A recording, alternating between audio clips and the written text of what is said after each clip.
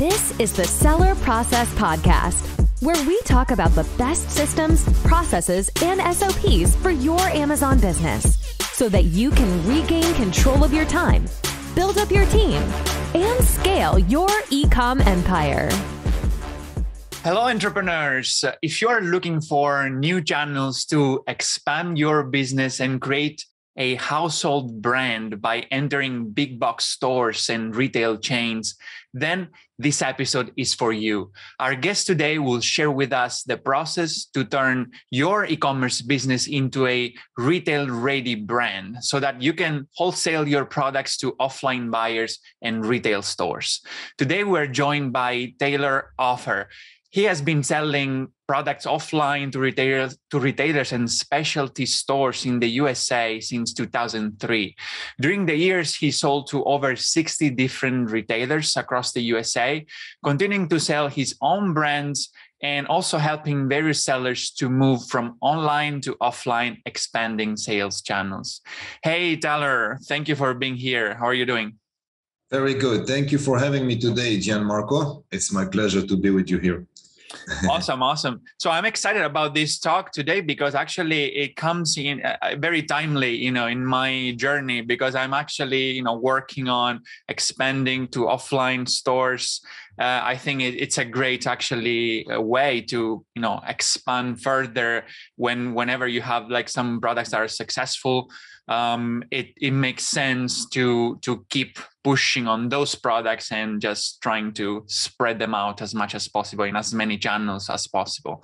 So we just mentioned retail ready. It's a word that maybe many people might not be familiar with. So I'd like you to start by giving some context to tell people, like, what do you mean by retail ready and why Amazon sellers should care about it? Definitely. So retail ready, let's talk about it in short. We'll try, and later on we might go into some more details.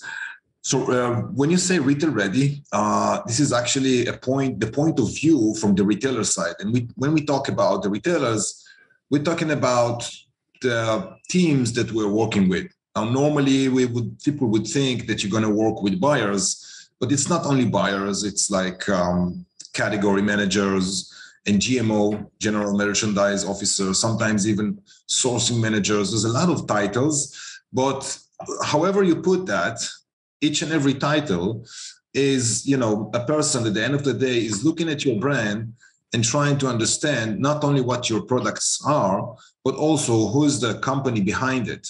Now, as an Amazon seller or e-commerce seller or online seller, normally, and this is something that I'm seeing all the time, normally people are not aware of how the retail works. So they are trying to present their products in a way that it seems like sort of a funnel, which means just showing the product, showing what it does, talking about, what discount you're going to get or what voucher you're going to get, and pushing it all the way to the sale. While in the retail side, it's a little bit different. How different it is? First of all, visibility and branding is something very, very important in the offline. And why is it so important? The thing is that two main points is, number one, not only they expect you to sell them great products that will sell for them on their shelves in their physical stores, but also those retailers are somehow expecting your brand to also push those sales. And how could you push the sales? You can push them by having great branding and by having very good, social media traffic. And the combination of a good website and a good, packaging and the way the product is presented is what, is a first push for them in terms of sales. The second point that they are looking at is a very important point. There's a lot of Amazon sellers trying, to get their hands into the retail to try to communicate with whatever, Home Depot or Costco or all these giant big boxes. And when buyers, I would say buyers, but when I say buyers, I mean different titles. But when a buyer is looking at that, is sometimes very quickly identifying that the other side is actually an Amazon seller or just an online seller. And as an online seller, they are a little bit, not to say a lot, afraid of how would it work with this company in terms of operational side and logistics side and pricing side and so forth. So even if you have good branding, which is the first 2 points that I refer to as a retail ready, branding is actually made by the website and the catalog. Okay, we'll talk about the catalog later. So even if they define that, they might be afraid that you're not aware of the process with retail, and then taking you to this journey for them is going to be, is going to be rough, because at the end of the day, these people are mostly working on commission. I mean, yeah, they have their salary and everything, but everyone is waiting for the, end of the year commissions, and the commissions are based off how many products that this certain team or buyer brought to the shelf that were actually sold. So that's why, if they think that down the road with the process with you as a vendor, taking you as an example, they would have hard time to set you up as a vendor, or hard time to work with you with shipping or logistic parts or any other retail parts, which we will talk about, then they're like, okay, I'm not sure that the products are good, but I'm not sure I want to work with this company because it doesn't look like they understand the business. Okay, it's a very important point. So just to sum it up, so we have the branding, which is the website and catalog. We have the overall looking, which is the packaging. Very important, the packaging. We'll talk about it. Then we have 3 more points, which we'll talk about it as well, that are research, like researching your competitors in the physical stores. Not an easy thing to do. And then from that, you will have to know and understand the pricing, because pricing and research obviously are going together. Because if you see your competitor selling a product for $45 while you're retailing that product for $50, then it's more or less okay. But if the differences are like 50%, then we have a problem. And next, the last thing is the brief. Brief is a term saying, how am I presenting my products in like 4 or 5 sentences? It's the same question if you ask me like, hey, Talor, how do you define yourself business-wise as a person in short, in like 20 seconds or even 10 seconds? It's the same thing. So those are the 6 points that retail readiness is built from.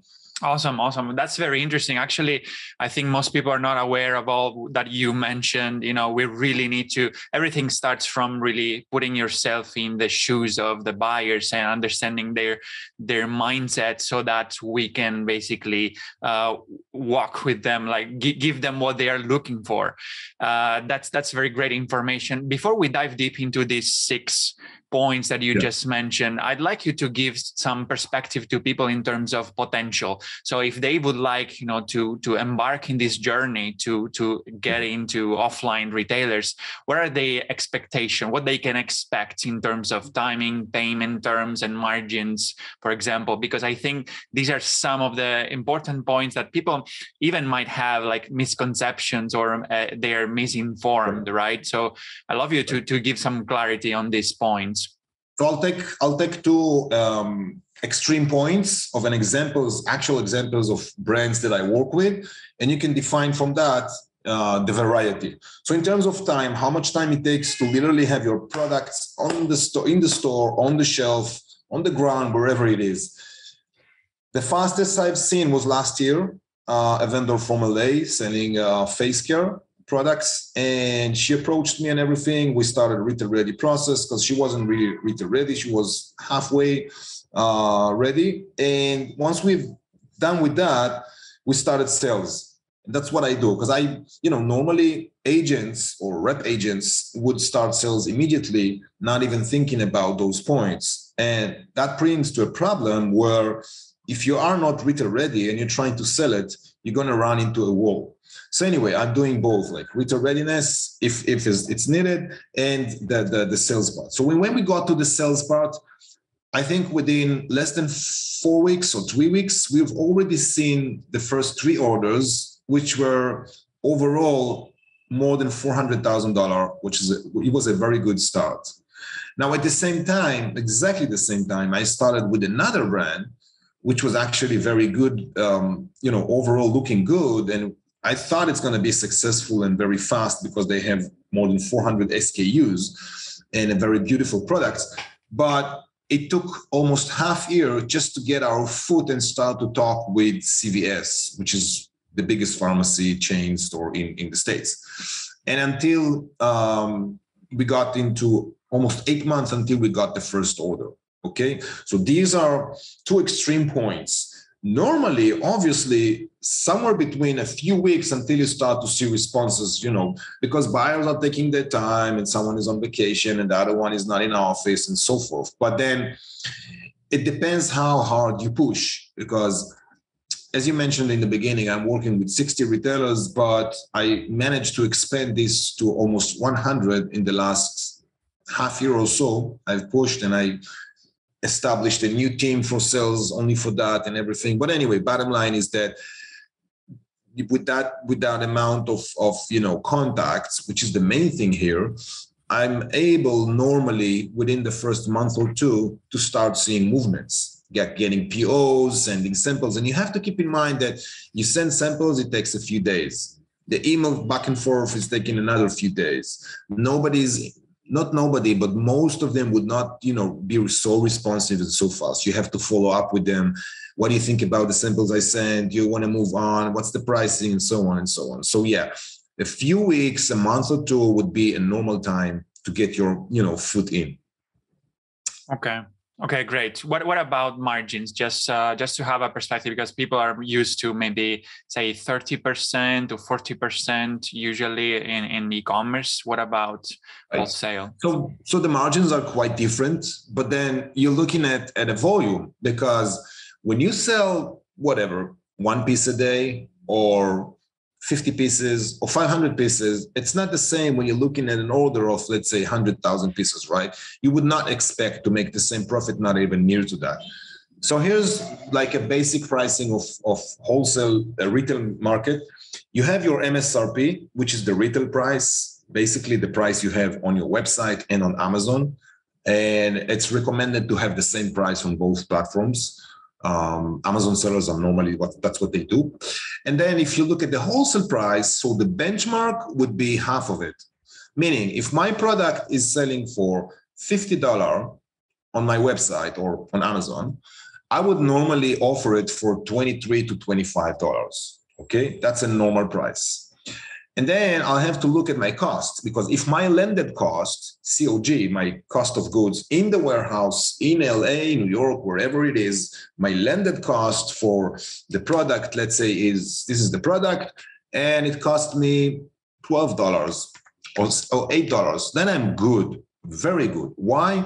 Because normally a very good profitable business would be when I can double the price for a wholesale price, and the wholesale price is going to be doubled again to get the retail price. But this is like a topic, okay? Mm-hmm. In real life, it doesn't happen too much. What does happen is normally you would buy that certain product for like whatever, 15 or 17 or something, even $20. So then you don't look at percentage. You start thinking in different way of approach. You think about $1 or cent per piece.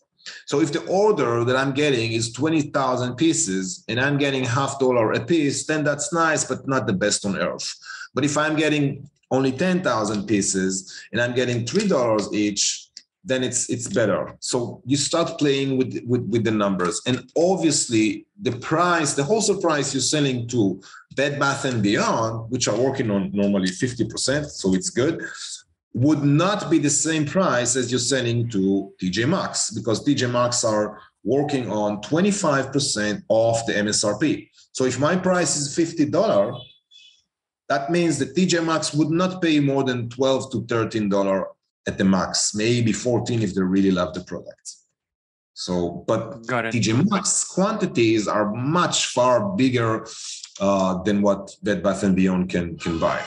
So Yeah, that's interesting, and that's actually better than I thought. If you're talking about half of the retail price, or might be less, but still, with bigger volumes, then we're talking about maybe a net margin of, I don't know, between 10 to 20%, maybe max.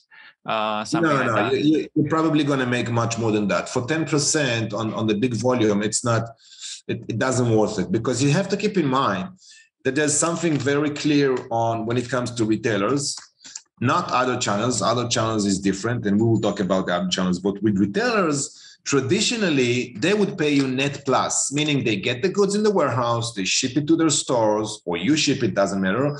And then you have to wait another 2, 3, or sometimes even 6 weeks. Mm-hmm. The longest I've seen was net plus 60 days, which is very, very, hard. But then again, it's all a matter of how you negotiate with them. I've seen, and this is something that started in the last 2 years since we, ran into the situation we are at, that retailers sometimes are willing to pay deposit. And this is something that never happened before. I can even tell you more than that. When the chaos started back in March 2020, I've seen cash orders, meaning I shipped after I got payment from, it was TJ Maxx and Burlington and Home Goods that worked that way. Why? Because everybody understood that the market is so unstable right now that nobody wants to take risk. Not them and not me. So they just pay, get the goods, and that's it. But again, normally you have to keep in mind that it's net plus something. Now, people might think, oh my God, where am I going to bring $500,000 from? Forget it. Don't think with those ideas, because here's the thing. It's always negotiable. There's always a conversation. Sometimes I'm seeing like, damn, trying to order whatever 200,000 pieces, and I'm the vendor says like, I can get you 50,000, not more than that at the moment, or at this frame, or I can get you another 50 later, or whatever. It's there's conversation. They don't just drop an order on you and that's it. There are humans behind those emails and phone calls and everything, so they understand that there are different situations, so it's very flexible. Interesting. Yeah, for sure. These are really great insights. Obviously, we're talking of totally different game. There are totally different volumes here, so it can get really big quite fast, relatively fast, once you get into different retailers. So that's actually a very interesting thing to look at. And also one quick piece of data I'd like to share with people, if they don't know, but I mean, it's usually lots of people heard about that. E-commerce is just a tiny percentage of the overall retail that is happening, for example, in the US, right? So we're sitting at about less than 20% right now in the US. So meaning that 80% of retail happen offline and just 20% it's online. So this means it's a huge potential for e-commerce to grow, but it means that there is like 3 times, 4 times that, the potential going offline. So definitely, I think it's an avenue that every brand should consider once they grow a little bit on Amazon or online, right? So Talor, I'd like to go with you on some of these 6 points that you mentioned to be retail ready. We probably won't have the time to cover all of them, but let's try to to give some insights in as many as possible. So I think some of these points were like websites, e-catalog, packaging, pricing. So let's start, for example, with the website. What are your recommendations to make like a retail ready website so people can start approaching these buyers? Definitely. And we will add some, websites, for example, later on. I'll send you and everything. So here's the thing. Website is your own website. It's your place. It's your game. It's your thing. It's not another extension of Amazon. And why am I saying that is because a lot of vendors, and that's what I'm seeing, are making it, naturally something that looks like Amazon. How does it look like Amazon? With all the reviews and feedbacks and the 5 stars, 3 stars, and so forth. Your website is your website. I appreciate and I know where it comes from and I understand that. But then again, if you want to build your brand, for the future, not just sell on Amazon and that's it, and you want to build it bigger, and at the end of the day, either enjoy it with your family or your sons or whatever it is, daughters, or sell it, either way, you want to build a brand. Now, building a brand means that you need actual real branding. Now, here's one very crucial point. It's not the same if I'm selling cups and if I'm selling wipes. Why? Because this is so-called over-the-counter, and this one is houseware or kitchenware, right? And being so, there are so many websites out there you can check that can tell you by the product and by the vibe that you want to transmit, what are the matching colors. That's number one. Number two, there's also websites that are predicting, in most cases they're right, predicting trendy colors. So for instance, for 2022, the prediction last year was, I think, like ceramic colors, okay, ground color, okay, kind of light brown or stuff like that, and gray. And I am actually seeing that these are the colors that are really in the market, stronger. And obviously it's going to change for 2023. But then colors and a vibe is what you want to see in your website. Another good tip I can give you is rendering. It's not something expensive. There are so many 3D rendering, VAs that are doing this in like no time. They take your pictures, they build, a short 10 seconds video, and think about your website selling a bag. Okay, you just sell a bag, and that's it. You're showing your bag, and it's boring because people have seen bag pictures so many times. While if you do it with rendering, then you have someone, either you have it flipping and rounding and showing whatever attributes you have in the bag, or you have a lady walking down the street with the bag with, cool atmosphere, urban atmosphere, whatever you choose to use. So this is like, small tips about branding, but if you take them and develop them, you can, really get a good branding. Right. That's interesting. So obviously, we need to have great branding in our website and just wow the buyers when they see it, and the customers, obviously. So we need to give this kind of confidence to the buyers that we will be able to support them with our good branding, so that people on the shelves, they will see the products and, get excited and buy it. So actually that leads us to one of the next points, which is packaging. I think it's important to talk about that, because people create their packaging, obviously, to go on Amazon, to be sold on Amazon.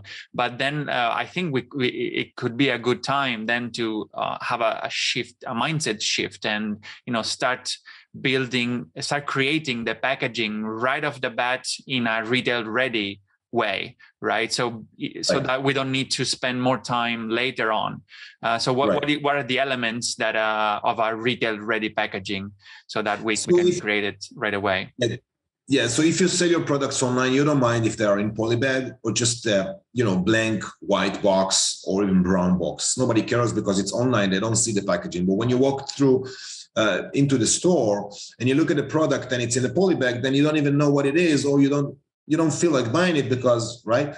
So then packaging should either be on a box. It depends the product, but normally, it could be a blister. It's fine. But as long as you have a packaging that if a consumer looks at it, they know in a second what the product is. If they don't, if you start, using only your logo on that, or a picture that has nothing to do with it, or whatever it is, then you're losing the consumer. Think about they walk through the store and they have less than a second or two looking at your product and thinking if this is something they want to approach and look and check and buy or not. That's the first option. The second option, and I'm hearing this a lot recently, I just got an email like that last week, saying that products are good, packaging is good, but we prefer seeing this with a window. Now, what is a window? A window is another 20 or 30 cents on the factory side in China or India or wherever it is. But the impact is very strong, because literally you see the product inside, it sits inside the box. Okay, so having a transparent window is a very good option. Either way, you just have to think very, very simple, that you want to transmit the consumer the idea of what is he looking at. Okay, so it doesn't have to be sophisticated. And obviously you can use, I mean, normally I see that white boxes are something that, white background boxes, this is something that goes very good in retail. But keep in mind that some of them, at least, the mid to high end retailers, like let's say REI or Bass Pro, companies like that sells for quite high prices, they want to have it recyclable material made out of packaging. Okay, so just keep that in mind. But it's not a must. I mean, most of them would not care about recyclable or not. Okay, yeah. That's interesting. So guys, I think I really recommend everyone to start with the end in mind. Whenever you're going to launch your next product, then, think that at someday, one point you will also might sell that product into retail stores. So start with creating a nice packaging that reflects your branding, that has nice colors. Maybe it's recyclable, maybe it has windows like Talor just suggested. So just make those tweaks right in the beginning so that you're ready to go whenever it's going to be time for you to sell. Right. And here's the last tip. Normally I wouldn't give that. I don't speak about it, but I want to give it because it just crossed my mind. If you can make your packaging as something that can be reused, that's the best on earth. Because think about someone buying a t-shirt in a box, not a t-shirt, doesn't make sense, but whatever, something for the kitchen, all right? And they open the box, and instead of just throwing it, to the trash, to the garbage, they can put jewelries in that, okay? There are like, small walls inside, and you can put jewelries, or you can use it for the product that you bought or something like that. If it's usable packaging, and I've seen people doing that, this is like, wow. And this is a wow, not only for the retailers, this is a wow also for your Amazon store. Why? Because when a product, there's a lot of unboxing videos out there in YouTube showing, different products that people bought. And if people would start seeing your packaging that is with reusable packaging, they would yell to the sky how good it is and how they love it. And this is going to make a huge buzz around your brand. Awesome. Yeah, that's a great tip. Yeah, for sure. That's just give me some ideas on how to improve my products as well. Right. So we mentioned that image, it's really important when approaching retailers. We want to show that we look good, we have a good branding. So I think the third point that you mentioned before, it's the e-catalog, so which is something that also shows our brand, our product. So what's that about, and how should we structure an effective e-catalog that then will grab the attention of buyers? So a good e-catalog is actually a kind of reflection of your website, but with, different glitches. It has to be PDF. Nobody wants to see Excel or Word. Number two, it has to be well organized, clean, not with TMI, not too much information. Try to make it, as narrow as you can in terms of like 4 or 5 attributes related to the product on the left side or right side. And then the other side, a nice picture of the product. Lifestyle images could be well. You start with your logo and with your, slogan at the first page. And from second page, you have to go down to products. You cannot have people looking at a catalog for 5 pages and not seeing the products, because there's a limit time. Think about the psychological side of that. There's a limit time of how much they would scroll down, not even understanding what they're looking at, right? Just telling them about your company and your family and how it all started. They don't care about it. It could be on the last page, it's fine. But when it comes to the beginning, you have to show them slogan, what is it all about, what we do, and boom, second page must be product already there, okay? And again, you can change, for instance, the background color each and every page. And by that, and obviously you can't make, something that doesn't make sense design-wise, but by doing so, you are creating interest on the other side, because they are seeing products that are from the same category, but the fact that the background color is changing every page makes them like more curious without them even knowing that. It's something that happens on the back of the head. So yeah, you have to keep them curious all the time. Like, oh, something changed here. It was turquoise and now it's yellow, and now it's, green, now it's brown, whatever it is. But the products and the overall structure of the catalog has to be, consistent. So, yeah. For sure. Okay, that's very interesting. Yeah, obviously every psychological element, comes into place like in every other situation. So with the same for our website, then our e-catalog is the same. We should use our branding in a way that grabs the attention of people. So we covered 3 out of 6 points. You guys will find also examples of each of these points in the PDF that we're going to share with you. You will find it in the show notes. Just go to thesellerprocess.com, find this episode, and you can download it in the show notes of this episode or in the description of the YouTube video. Okay, so you can go deeper with all these points. So you can learn more and also see like real life examples of that you can use as benchmark basically for like a good looking website, a good looking catalog that Talor it's giving to us. So for you to understand this better. All right. So thank you very much, Talor. Tell people how they can reach out if they'd like to your support in selling in retailers, and how can you help them? Definitely. Well, first of all, on Facebook, Talor Ofer, Talor. I mean, people call me Talor or Talor is the same, but we spell it Talor. That's on Facebook, LinkedIn as well. And obviously my website, retail-empire.com. And there's a slide on the left side, retail ready service.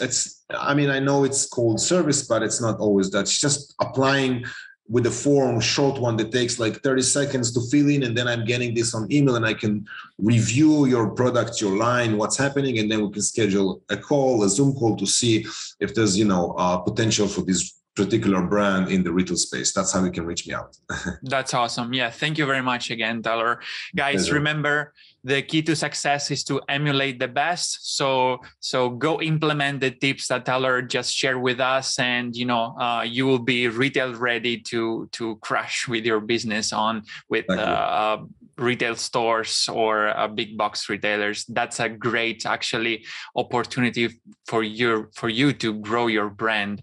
So I really thank you again, Talor, for sharing these tips. And you guys go download the PDF that Talor just made available for us and take action. Thank you, Talor. I hope to see you next time. Thank you so much, Gianmarco. Pleasure being with you. Thank you. Have a good one. Hey, entrepreneurs. I hope you enjoyed the episode and learned something from the interview. If you're serious about creating systems for your business, automating processes and building up your team so that you can transfer the tedious daily tasks in order to focus on more high-level strategic tasks and work on your business and not in your business, I've created a guide for Amazon sellers named Capturing Systems and Creating SOPs that you can find at thesellerprocess.com/systems ebook, where you will learn how to leverage systems and SOPs in your Amazon business so that you can accomplish more by working less, optimize your time, automate and delegate tasks, and reap the benefits of being a true business owner and not simply an operator in your own business. Go download the ebook at thesellerprocess.com/systems ebook and start implementing all the tips and insights that I share with you. And leave us a review or a comment to let us know how the content we are sharing here is making an impact in your business. And have a productive week.